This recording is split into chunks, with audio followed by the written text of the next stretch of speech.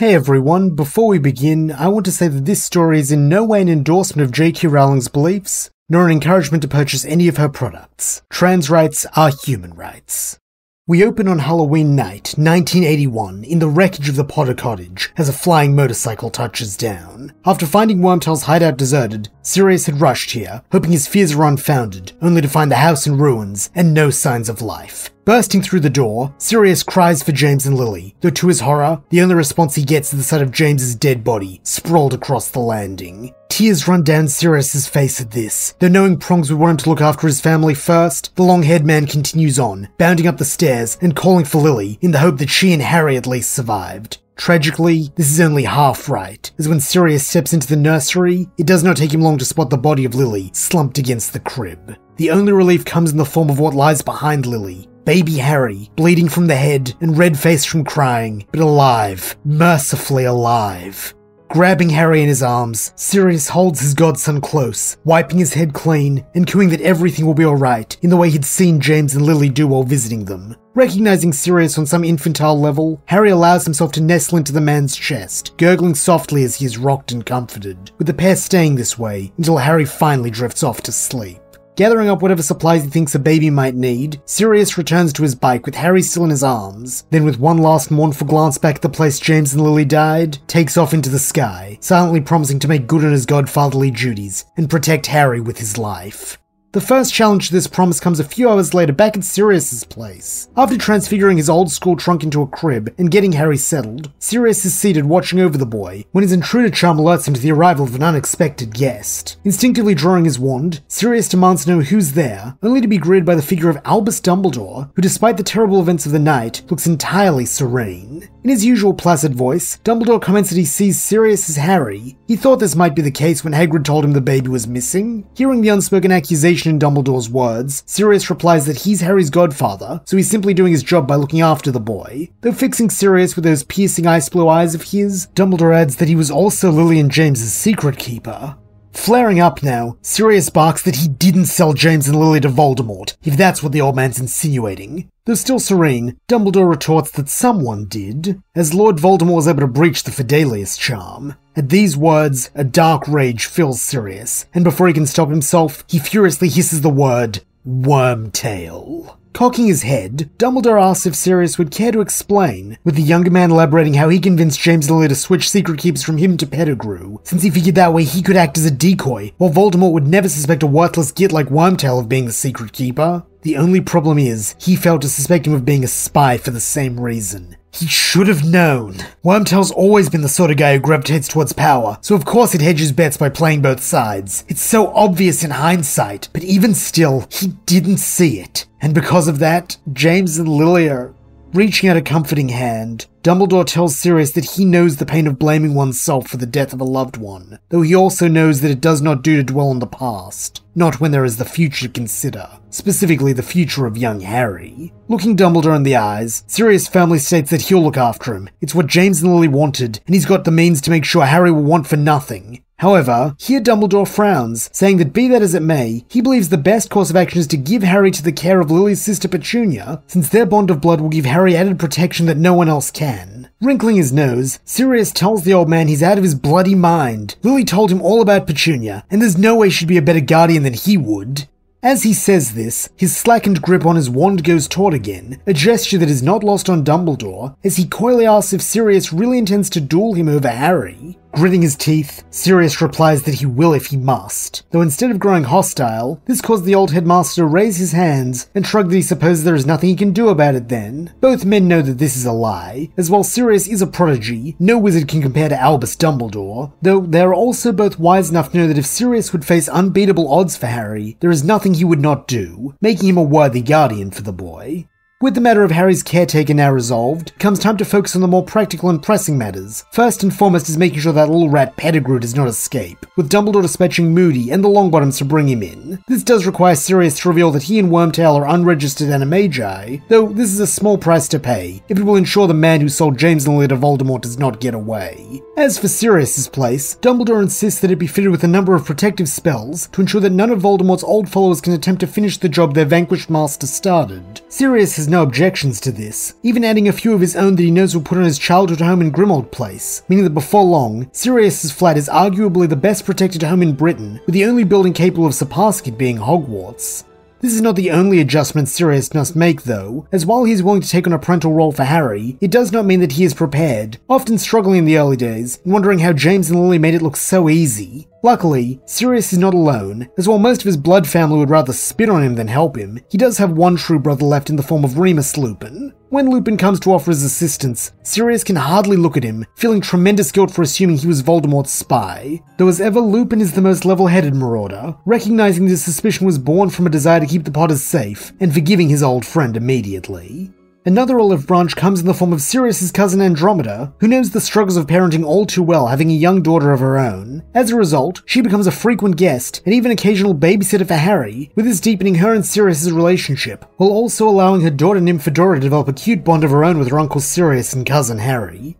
Unfortunately, the trials of parenting are not the only ones Sirius must overcome, as even after hearing of Pettigrew's capture and subsequent life sentence in Azkaban, he cannot get over the guilt he feels for his role in Pettigrew's betrayal. Each night he dreams of James and Lily, replaying the moment he suggested they put their trust in Wormtail. The moment he handed that traitor everything he needed to sell the Potters to Voldemort. Were it not for his responsibility to look after Harry, Sirius knows he would have hunted Pettigrew down himself, and killed him long before the Aurors could have gotten a hold of him.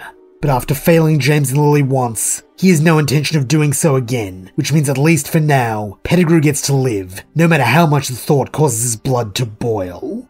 Luckily, whenever his grief and anger grow too great, he has one remedy, transforming into a dog and curling up in front of Harry's crib. The baby always giggles with delight when he sees Sirius's shaggy canine form, gripping handfuls of his thick black fur and gently patting his head. At times, Sirius wonders if Harry actually likes him better as a dog. Hardly surprising considering how James had joked more than once that he should remain this way permanently, though all the same, it does his heart good to see Harry smile.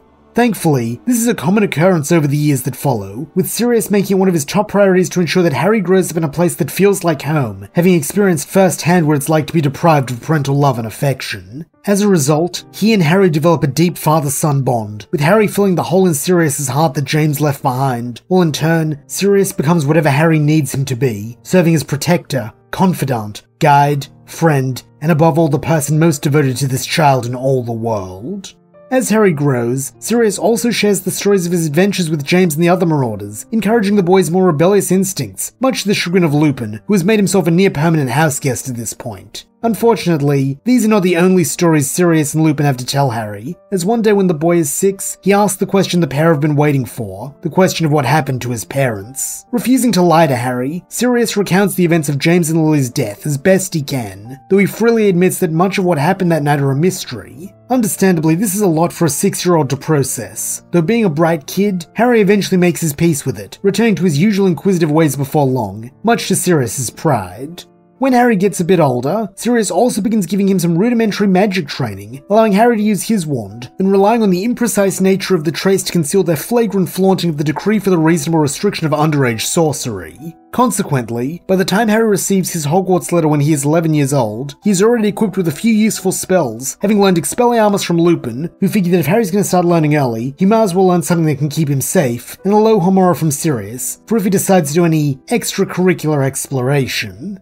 To further facilitate this, Sirius also gifts Harry with the Marauders map, having unknowingly stolen it from the Weasley twins with a summoning charm. This greatly excites Harry, having heard all about the map's creation and the many creative uses Messrs. Moony, Wormtails, Padfoot and Prongs had put it to during their tenure as students. Nonetheless, Lupin, as the voice of reason in young Harry's life, urges him to not actively seek out trouble, reminding the boy that they had the advantage of being nobodies, whereas Harry has people who genuinely wish to do him harm, so he must keep an eye out for danger. Scoffing, Sirius retorts that Remus is starting to sound like Mad Eye with his whole constant vigilance shtick. But chuckling lightly, Lupin reminds his old pal Padfoot that his knack for attentiveness got them out of a number of sticky situations, both during the war and at school.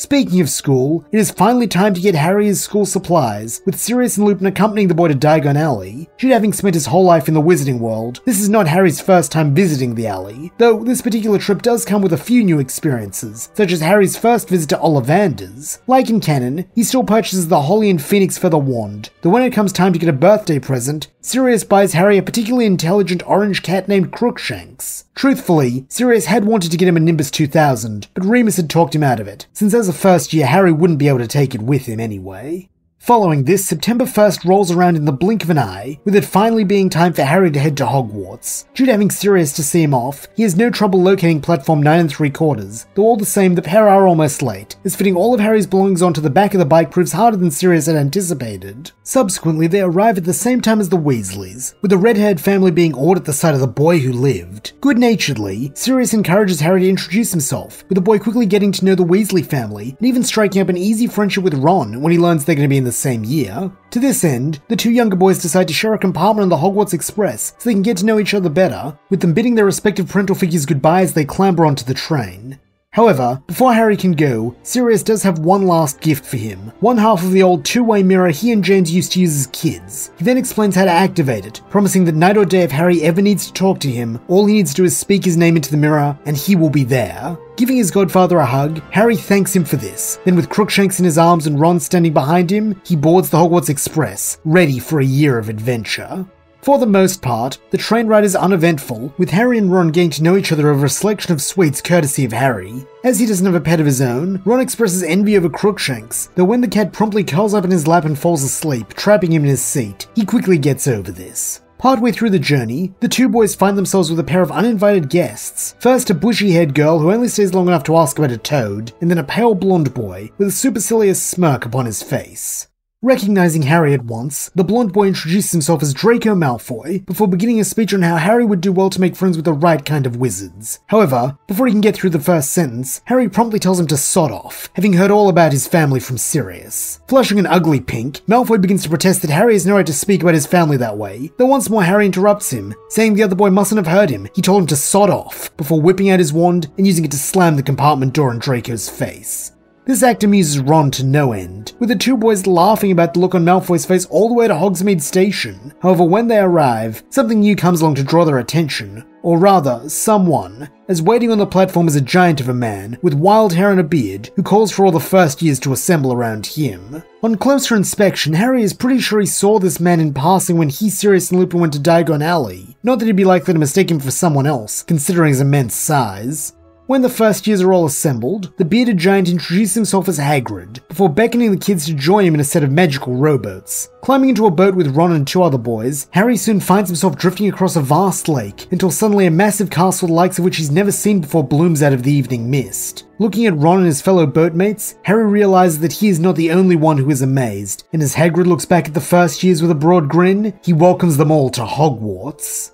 A few minutes later, the boats all dock underneath the castle, with Hagrid leading the first years up into some sort of entrance hall, where a stern-looking woman is there to meet them. In a curt voice, she introduces herself as Professor McGonagall, before giving the new students a rundown of the houses and the sorting ceremony they're about to undertake. Then, when she is done, she leads them into the Great Hall. Lining up between the vast house tables beneath the ceiling which mirrors the sky, the first years watch as a patched old wizard's hat is brought out. One by one, the kids are then brought up, and the hat is placed on their head, with it assigning them each a Hogwarts house. For some, this takes a while, such as with Neville Longbottom, while with others like Draco Malfoy, the hat barely touches his head before it is screaming out a house.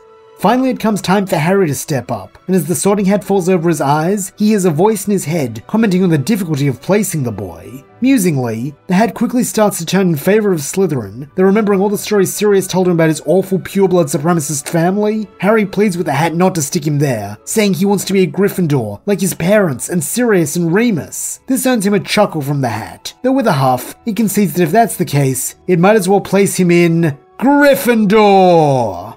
Thunderous applause ring out as Harry takes his place at the Gryffindor table, with Ron joining him a little while later. After this, it is only a short wait for the sorting to finish and the feast to begin. Though Harry has had no shortage of good food growing up, this is still the best thing he's ever eaten, with him eating happily until he can't eat any more. When the meal is done, Dumbledore then rises to give his opening speech, and while most is standard boilerplate, one comment does catch Harry's ear, that being the warning about the third-floor corridor. To one who grew up on the tales of the Marauders, this is too good an opportunity to pass up, and so when they have all been ushered up to Gryffindor Tower, he decides to check it out. Pulling out the Marauders map, Harry wastes no time in locating the aforementioned spot, though to his surprise, he sees nothing there except a small room at the end. Figuring that this will require some on-the-ground investigation, Harry invites Ron to join him, with a red-headed boy showing some hesitation, though in the end he agrees, when his curiosity gets the better of him. As a result, when the candles all dim and the others go to bed, Harry and Ron slip back out the portrait hole, with Crookshanks coming with them to act as a lookout. By using the map, the two boys and their feline friend are able to avoid Filch, Peeves, and Mrs. Norris, as they slip in and out of classrooms and secret passages until they finally make it to the third-floor corridor. Whipping out his wand, Harry then proceeds to use a Alohomora to unlock the heavy door before pushing it open. However, what he sees inside is far from anything he could have imagined. A giant three-headed dog who is staring back at him with hunger in its 6 eyes. Then, the silence is broken as the beast begins to bark, and knowing that this will draw Filch in no time, the boys scarper, their hearts pounding in their chests until they are safely back in their beds. For the rest of the night and into the next morning, Harry and Ron can think of nothing but the strange dog, with them fearing they won't be able to focus on their classes. Fortunately, Professor McGonagall finds a way to sufficiently challenge them, so that by the end of her lesson, the dog is little more than a thought buzzing in the back of their heads. This remains the way for the rest of the week, with most of the classes presenting their own challenges, be they academically difficult like Charms, or just difficult to stay awake in like History of Magic. However, as the boys will soon learn, none is more trying than potions with Professor Snape. Having heard all about Snape from Sirius and Lupin, Harry is already negatively predisposed to him when the black-clad man flaps into his dungeon, looking like an oversized bat. Though it seems the feeling is mutual, as in his sneering voice, he wastes no time in quizzing Harry on subjects he could not know. Naturally, Harry is unable to answer, resulting in his humiliation in front of the class. Though truthfully, Harry doesn't much care what a greasy big-nosed git thinks of him, even telling Ron as much when Snape turns his back to write the instructions for today's potion on the blackboard. Unfortunately, Snape isn't the only enemy Harry has in this class, as Gryffindor and Slytherin take potions together, making this Harry's first encounter with Malfoy since the train. As if united by their hatred of Harry, Snape and Malfoy get on great, with the potions master showing the blonde boy immediate favoritism, granting him house points for the slightest thing, while likewise taking them from Harry for the mildest of infractions. Luckily, he only has to deal with Snape and Malfoy in that one class, otherwise being able to avoid both of them. That is until the end of his second week at Hogwarts, when a notice goes up informing the Gryffindor first years that they will be doing flying lessons with the Slytherins. Though Harry has had plenty of practice flying with Sirius, and is actually quite good at it, he still attends the lesson, and it is fortunate that he does, as after one of his dorm mates, Neville Longbottom, has an accident, Malfoy attempts to steal his Remembrall while the teacher Madam Hooch is away. Loathing this sort of bullying behaviour, Harry does not hesitate to chase the blonde boy down, regardless of Madam Hooch's warning, and though he does recover the orb for Neville, he is met by a white-faced Professor McGonagall when he lands. Grabbing him by the hand, McGonagall then drags Harry back into the castle, though here Harry does not come quietly, protesting that he was just looking out for a fellow Gryffindor. Curtly, McGonagall replies that she knows that is why she is not punishing him, instead they are going to meet Wood. Curiously, Harry asks who Wood is, though with no expression to give away her intentions, McGonagall replies that Harry will soon see. Not long after this, the pair find themselves outside the Defense Against the Dark Arts classroom, as McGonagall requests a moment with Mr. Wood. Subsequently, a fifth-year boy emerges, with McGonagall introducing him as Oliver Wood, captain of the Gryffindor Quidditch team, before informing Wood that she's found him his new seeker. This claim caused both Harry and Wood's eyes to light up, and seeing how happy both boys are, McGonagall leaves them to talk, though as she goes, she gives the two one of her rare smiles. That night at dinner, Ron is amazed that Harry not only weaseled his way out of trouble, but was given a spot on the house Quidditch team in his first year. However, it seems not everyone is amused, as the girl from the train, Hermione Granger, feels that rule breaking should not be rewarded, while a livid Malfoy storms over the Gryffindor table to tell Harry that he only got away with this because he's famous. Haughtily, Harry retorts the blonde's just mad because he's a better flyer, though when Malfoy challenges him to back up his ego with a duel, he is quick to accept. After some brief discussion, it is decided they will meet at midnight in the trophy room, though in actuality, this never comes to pass, as when Harry pulls out the Marauders map to check for Filch as he prepares to sneak out of Gryffindor Tower, he finds Malfoy still in the Slytherin dungeons, while the caretaker and his cat are suspiciously staking out the trophy room. Recognizing this for a trap, Harry decides to stay in his dorm, and it is good that he does, as the next morning on the way to breakfast, he overhears Filch yelling at Malfoy for trying to prank him by giving him false information.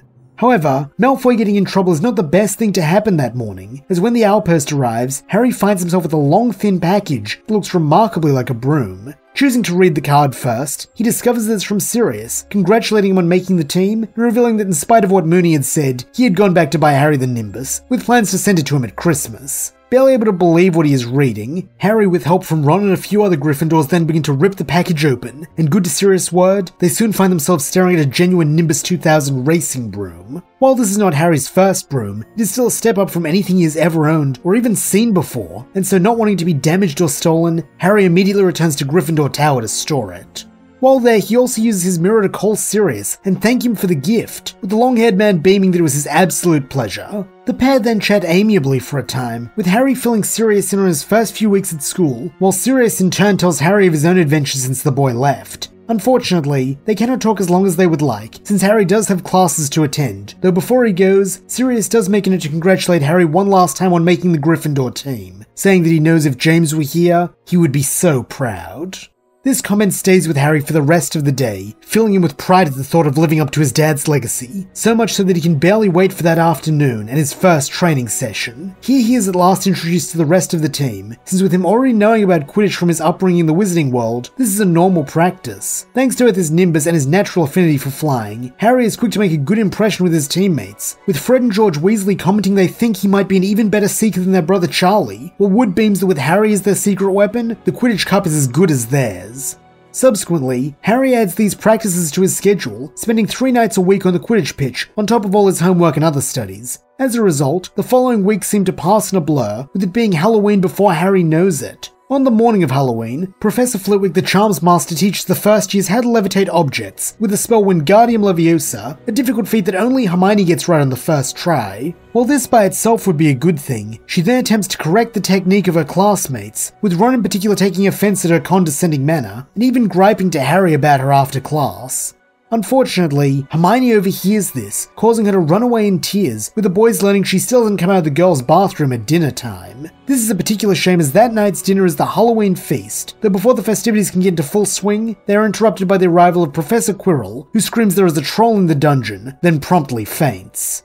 At once, the prefects begin ushering the younger students back to their common room so the teachers can sort out this troll problem, though as Harry and Ron rise to their feet, they both have a horrible realization that Hermione doesn't know about the troll, so they've got to warn her. Using the chaos to their advantage, the two boys then duck into a secret passage where they can pull out the Marauders map. Scanning it, the pair soon find Hermione's dot being one of the few that is not clustered together, though to their surprise, they also find 2 other outliers, both seemingly headed for the 3rd floor corridor. The first is none other than Snape, with him being the closest to their destination, while the other is a name Harry and Ron can't make out, with the letters above it being all garbled, as if multiple names have been written over each other. While this is certainly odd, it is hardly Harry and Ron's top priority, as they quickly find the troll on the map, and to make matters worse, it is on a collision course with Hermione. Rushing to save their classmate, the boys find that they are already too late, as the troll's rampage is in full swing, though fortunately, a particularly stupid troll is no match for 3 resourceful Gryffindors. Working together, the trio quickly manage to subdue the interloper, with Ron even performing Wingardium Leviosa successfully to lift the troll's club into the air, then drop it on its head, knocking it out. It is only now that the teachers arrive, with Professor McGonagall scolding Harry and Ron for disobeying instructions to return to their common room. However, here Hermione steps in, taking the blame and earning their friendship, with the trio becoming inseparable from this point forward. Over the next few weeks, Harry and Ron benefit immensely from Hermione's friendship, as her intelligence makes their studies much easier, while in turn they help her to loosen up a little, even if she does remain fairly stiff when it comes to rules and homework. One other benefit of Hermione's friendship is that she acts as a grounding force for the boys, similar to Remus's role for James and Sirius, something Harry can see the value in, even if he does not always agree with her. Nonetheless, he is happy to have her in his corner the morning of his first Quidditch match, as she and Ron wish him luck and promise to cheer him on from the stands. From here the game goes the same as canon, with Snape seemingly attempting to jinx Harry midway through until Hermione sets his robes ablaze, allowing Harry to get back on his broom and catch, or rather swallow the snitch, winning the match for Gryffindor. This victory is met with an uproarious celebration from the Gryffindors, though truthfully, Harry has not even noticed, as he has a private celebration of his own to enjoy. Due to this being his first ever Quidditch game, Sirius, Remus and even the Tonks family have come to Hogwarts to watch, with cousin Dora having marked the occasion by turning her hair crimson and gold to show her support for Gryffindor. Harry is delighted to see everyone, introducing them to Ron and Hermione, and debriefing them all about the match. Everyone is of course effusive with their praise, though eventually the mood does take a turn when they reach the matter of the bucking broom. Here Ron and Hermione waste no time in naming Snape as the culprit, forcing Remus to hold Sirius back as he declares that he's gonna hex Snivellus into pieces for trying to hurt his godson. Reasonably, Lupin suggests that perhaps there is another explanation, asking the kids what proof they have, and when they explain that Snape was keeping intense eye contact with Harry while muttering under his breath, Lupin agrees that this is suspicious, though they would do well to avoid jumping to conclusions. He also promises to take this up with Dumbledore, an offer which seems to put everyone's mind at ease, even if Sirius still wants to jinx Snape at least once as a precaution. During this visit, Harry also brings up the anomaly with the Marauders map, showing it to Sirius and Lupin, who are surprised to see the garbled name as they've never had a problem such as this before. Briefly, Lupin wonders if perhaps the map is simply degrading with age, as it has been many years since it was made, so maybe the magic's fading, though Sirius brusquely refutes this, reminding his old friend of the spells they put in place to avoid that very outcome, saying it must be something else. To this end, he asks Harry if he can take the map home with him and study it a bit more closely, a request Harry is happy to grant if it will allow him to get to the bottom of this mystery. Following the Quidditch match, life gets back to normal, or at least as normal as things can be at Hogwarts, with Harry, Ron and Hermione working hard for the remainder of their first semester. Before they know it, it is time for the Christmas holidays, with Hermione going home to her parents, while Harry and Ron head to Sirius's place. Due to Molly and Arthur having decided to visit their son Charlie in Romania, Ron had originally been slated to stay at Hogwarts, though when Sirius had heard this from Harry, he had invited the other boy to join them, remembering how much he had treasured spending holidays with the Potters growing up. As a result, it is a party of 7 who celebrate Christmas at Sirius's flat, with Remus naturally being present, while Dora, Andromeda and Ted Tonks all drop in for Christmas lunch. When the meal is done, it comes time to start handing out presents, with Harry receiving an assortment of candy from Ron and Hermione, a servicing kit for his Nimbus 2000 from Sirius, a copy of Quidditch Through the Ages from Remus, a Gryffindor banner that roars when waved from the Tonkses, and a selection of Zonko's products from Dora, which she laughingly tells Harry she has no doubt he'll find a use for. Finally, Harry finds himself down to one last package, which no one claims credit for. Looking at the card, he finds only an anonymous message stating that his father left this item in the sender's possession and they are merely returning it. Now immensely curious to see what this item might be, Harry unwraps the gift, only to find a swath of the most smooth and supple material he's ever felt. At once, both Sirius and Lupin's eyes go wide, causing Harry to ask what's wrong, though when the men answer, it is with broad smiles, as they declare that this is Prongs' old invisibility cloak.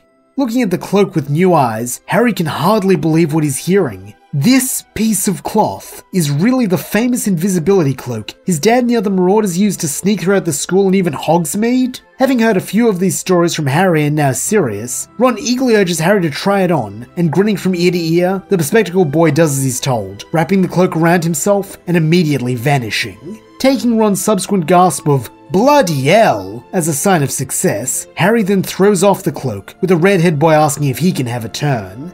Handing the cloak to Ron, Harry then goes over to join Sirius and Lupin, asking if they have any idea who sent him the cloak, to which Sirius reveals that he actually does, saying that Lily once told him that James had lent his cloak to Dumbledore around the time they all went into hiding, meaning that it was probably him who wrote that note. Furrowing his brow, Lupin wonders why Dumbledore would return the cloak now of all times, though here neither Harry nor Sirius have a clue, with the question soon being forgotten as the festivities continue. The rest of the Christmas break is spent in similarly high spirits, with Harry almost being disappointed when it comes time for him and Ron to return to school. Nonetheless, on the day before term is set to begin again, he bids goodbye to Sirius and Remus and heads off for King's Cross to catch the Hogwarts Express. However, before he can go, Sirius pulls Harry aside, saying there's something very important he has to tell him. Joining his godfather in a secluded alcove, Harry listens as Sirius explains that following their discussion of the Quidditch match, he's been keeping an eye on the Marauders map, and while he still can't read the jumbled name, he has made 2 discoveries about their mystery person. First, that they are often in close proximity with Snape, and second, that when they aren't hanging around that greasy git, they spend a lot of time in the 3rd floor corridor Harry told him about from his first night at Hogwarts. This comes as something of a shock to the boy, wondering what anyone could possibly want with that place, though here Sirius can be of no help, glibly stating that he can see 2 possibilities. Either they're that dog's keeper coming around to play a friendly game of fetch, or there is more to the beast than meets the eyes. For the rest of the train ride that follows, these words stay with Harry, with the boy finding himself in deep thought. There must be some connection between Snape, the dog, and their mystery figure, though for the life of him, he can't guess what it might be. This leads him to one conclusion and one conclusion alone. He needs to get another look at the 3rd floor corridor. Seeing no reason to dawdle, Harry endeavours to check it out that night, a feat made much easier by the invisibility cloak, even if he no longer has the map. Knowing to risk Harry being attacked by the dog or caught by Filch, Ron and Hermione agree to go with him, with the three of them bunching together under the cloak as they go to investigate. By the time they reach the corridor, it is nearly midnight, with the dog being asleep as the trio creep into its chamber. For the most part, it appears to be a normal room, though after a moment, Hermione points out the unusual feature of this place, that being the large trapdoor the dog is sleeping on. This at last gives them a clue to its function, with the trio concluding that it is some sort of guard dog, though what it is guarding still eludes them, as they dare not try to open the door, lest they wake the beast. Unfortunately, without this answer, there is little Harry, Ron and Hermione can do beyond speculating wildly, their guesses ranging from a magical weapon that could wipe out all of wizard kind to Dumbledore's sock collection. Thankfully, in early March they receive a break in the case, as after Gryffindor flattens Hufflepuff at Quidditch, Harry overhears something while returning his Nimbus 2000 to the broom shed. Specifically what he overhears is the sound of Snape's voice from inside the Forbidden Forest, and though he can't quite make out the words, he can make out the threatening tone. Flying in the direction of the sound, Harry soon sees that Snape appears to be interrogating Professor Quirrell, but whether he knows a way past the dog so he can get at the Philosopher's Stone. Though Harry doesn't know what this is, it doesn't take a genius to surmise that this must be what's behind the trapdoor, and so when he returns to Gryffindor Tower 10 minutes later, it is to inform his friends of his discovery. Thanks to Hermione's skill as a researcher, it does not take the trio long to learn all the Hogwarts library can tell them about the Philosopher's Stone, with them quickly concluding that Snape and his unknown accomplice must want to steal the stone so they can make use of its ability to turn any object into gold to get rich. Though currently they are unable to retrieve it because Quirrell is standing in their way. While it is a little difficult to imagine wimpy Quirrell standing up to anyone, let alone Snape, they suppose his stories of fighting off vampires during his time abroad must be true, meaning that as it stands, the skinny turban-clad man is their best hope for foiling Snape's plans. Naturally, Harry also confides this information to Sirius, with the long-haired man growling that it stands to reason Snape would want to go after the stone, revealing that he used to work for Voldemort, and that even though Dumbledore claims he switched sides before the war ended, Sirius himself never believed it, and has always suspected Snape's just been biding his time and playing nice to stay out of Azkaban. This all but confirms Harry's suspicion, with him promising to tail Snape, though wisely, Sirius encourages him not to, saying that if the ex-Death Eater figures out Harry and his friends are onto him, he might try to silence them permanently, so they can't go to Dumbledore or the Ministry. Better they keep an eye on him with the map, that way they're not in danger. To this end, Sirius sends the Marauder's map back to Harry the next day, with the boy and his friends using every spare moment to check it for signs that Snape or his ally are on the move. However, to their surprise, neither villain does anything out of the ordinary, with the days quickly stretching into weeks with no sign of trouble, meaning Quirrell must be holding strong. As a result, other matters soon take precedence in the trio's lives, such as their upcoming final exams, with Hermione being quite insistent the boys put their focus into studying so they aren't forced to repeat the first year.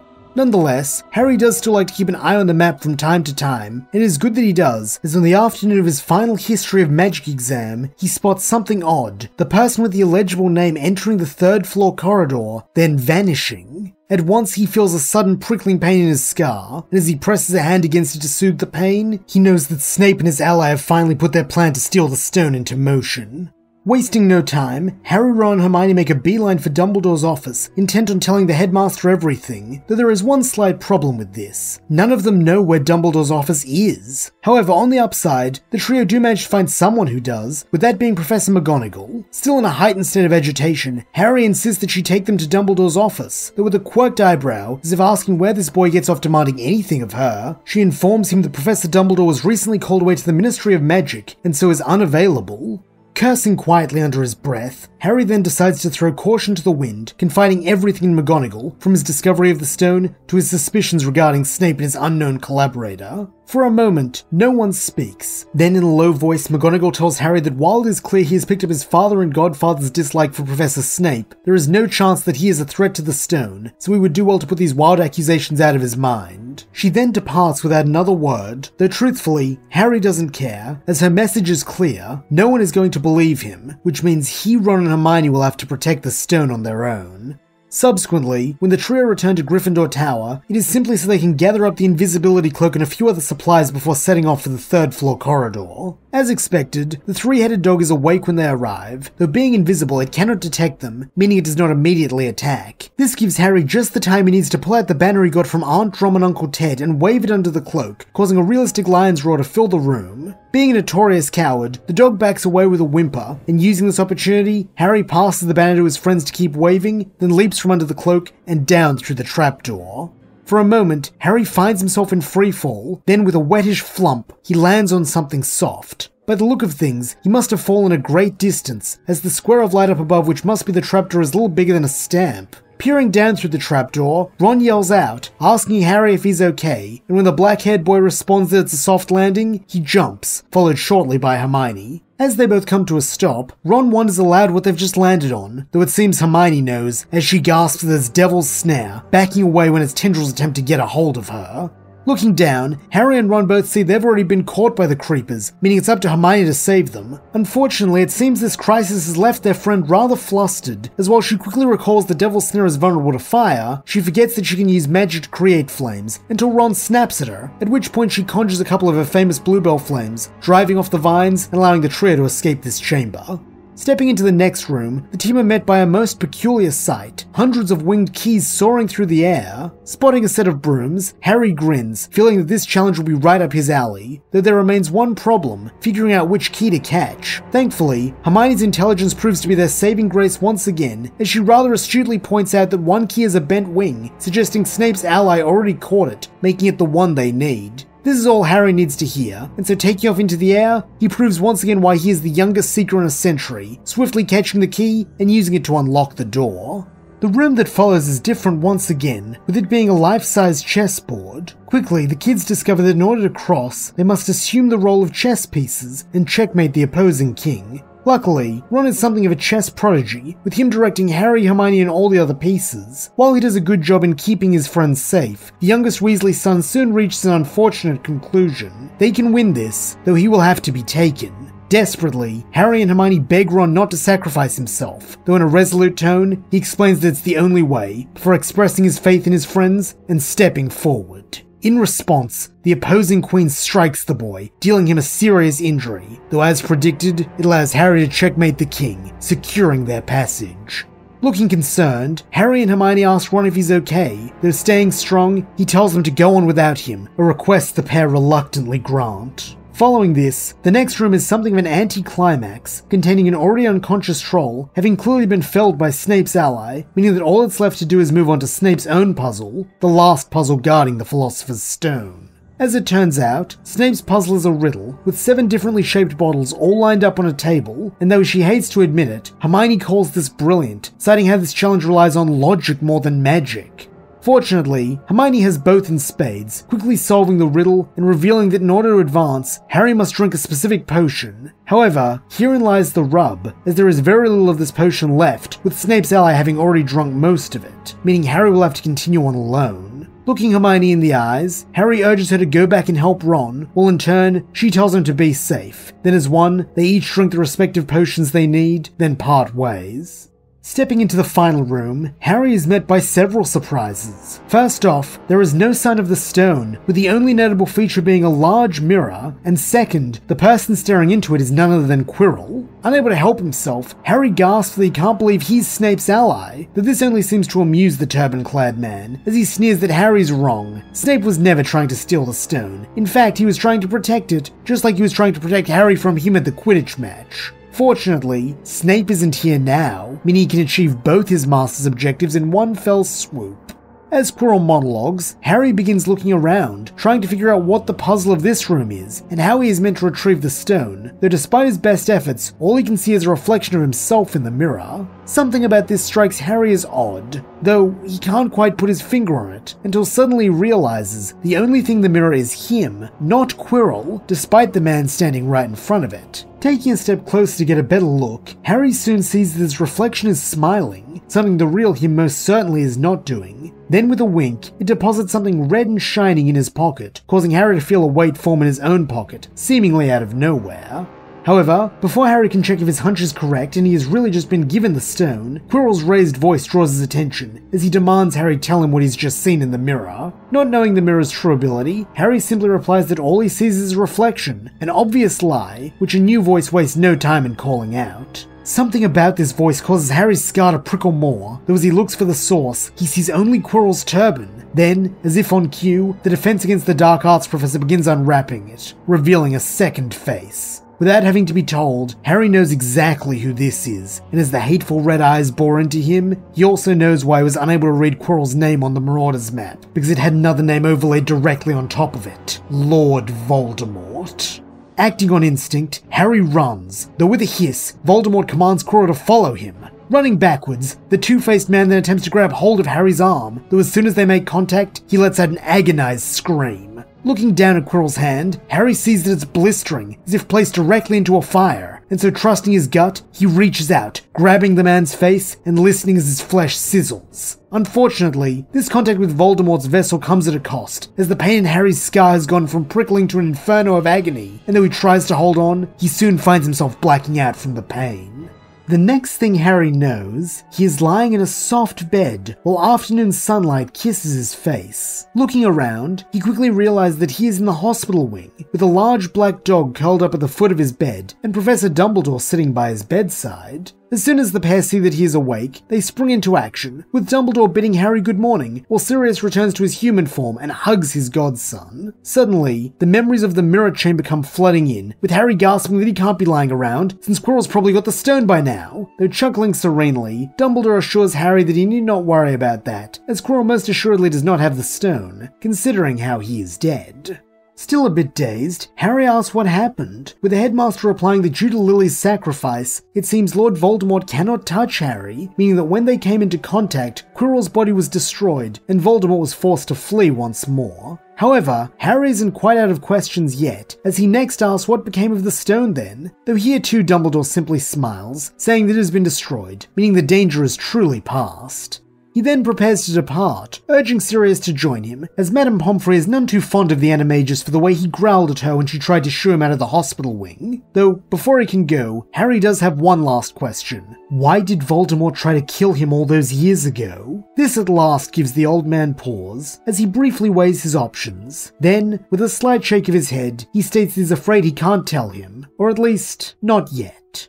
Following this, Harry's recovery goes smoothly, with him receiving visits from Ron, Hermione, and the rest of his friends on the Quidditch team, all of whom are glad to see that he's okay. Eventually, even Madame Pomfrey accepts that he is well enough to be discharged, meaning that he is able to attend the end-of-year feast with everyone else. Unfortunately, when he arrives, Harry is disheartened to see the Great Hall done up in the green and silver of Slytherin, as it seems they have won the House Cup again. However, appearances can be deceiving, as during his closing speech, Dumbledore decides to award some last-minute points, specifically to Ron, Hermione, and Harry, for their actions in protecting the Philosopher's Stone. Thanks to having never lost Gryffindor any points for attempting to smuggle Hagrid's dragon away, these additions are more than enough to tip the scales in their favour, meaning that as Harry's first year comes to a close, it is amidst the cheers that Gryffindor has won the House Cup. And that's where we'll leave things for now. Thank you so much for listening. I hope you enjoyed it, and if you did, please don't forget to like, subscribe, and leave your thoughts, suggestions, or screams of rage in the comments below.